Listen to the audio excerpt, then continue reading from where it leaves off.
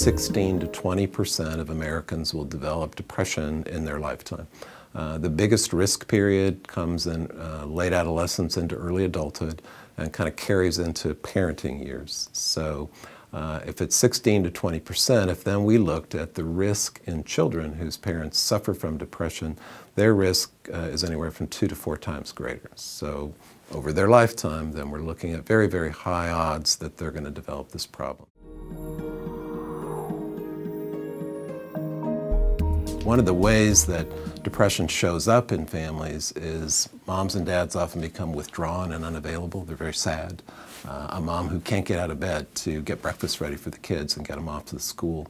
A dad who just can't seem to be there at the end of the day to play with his children when he comes home from work and they're back from school.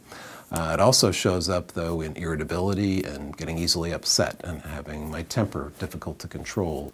And so what we found in our research is the main way that depression gets passed from parents to kids is because it makes it hard to parent the way I want to parent. If I'm a mom or dad who struggles with depression, creates a lot of stress in the home, and that's the main process pathway through which kids get affected.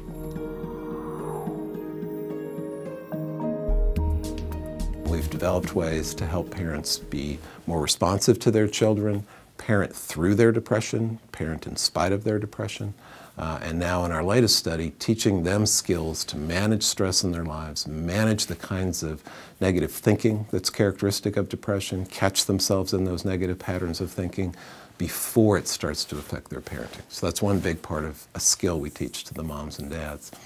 And then we teach the children how to cope with the stress of a mom or dad. So there's a certain set of skills we all can use to cope with stress that's beyond our control, and we teach them those skills. In our first study, we were able to cut the rates of depression in kids in those families by more than half.